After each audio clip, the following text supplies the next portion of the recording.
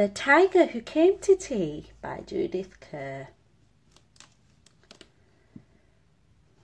Once there was a little girl called Sophie, and she was having tea with her mummy in the kitchen.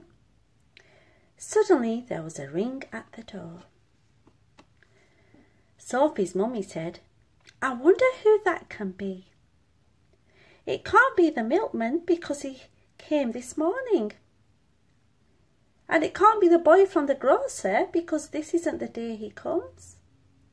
And it can't be Daddy because he's got his key. We'd better open the door and see." Sophie opened the door and there was a big, furry, stripy tiger. The tiger said, "Excuse me, but I'm very hungry. Do you think I could have tea with you?" Sophie's mummy said, "Of course, come in." So the tiger came into the kitchen and sat down at the table. Sophie's mummy said, "Would you like a sandwich?" But the tiger didn't just take one sandwich. He took all the sandwiches on the plate and swallowed them in one big mouthful. Oh! And he still looked hungry. So Sophie passed him the buns. But again, the tiger didn't eat just one bun. He ate all the buns on the dish. And then he ate all the biscuits and all the cake until there was nothing left to eat on the table. So Sophie's mummy said, "Would you like a drink?" And the tiger drank all the milk in the milk jug and all the tea in the teapot.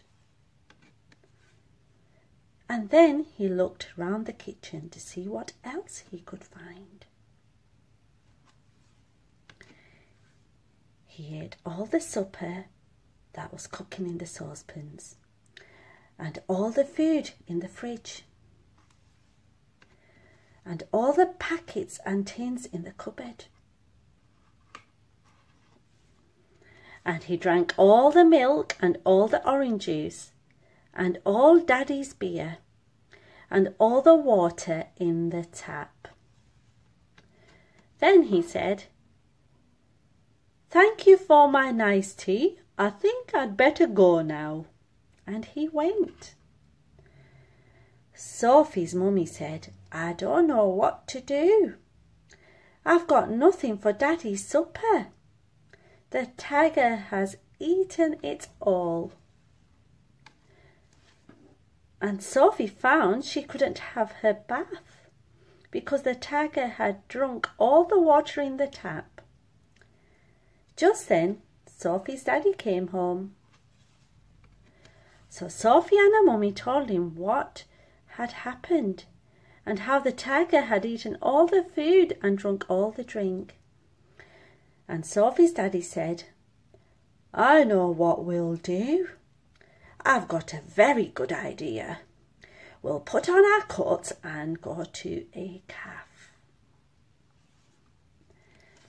So they went out in the dark and all the street lamps were lit and all the cars had their lights on, and they walked down the road to a cafe. And they had a lovely supper with sausages, chips and ice cream. In the morning, Sophie and her mummy went shopping and they bought lots more things to eat. And they also bought a very big tin of tiger food in case the tiger should come to tea again. But he never did. Goodbye. Thank you for listening. I hope you enjoyed the story of the tiger who came to tea.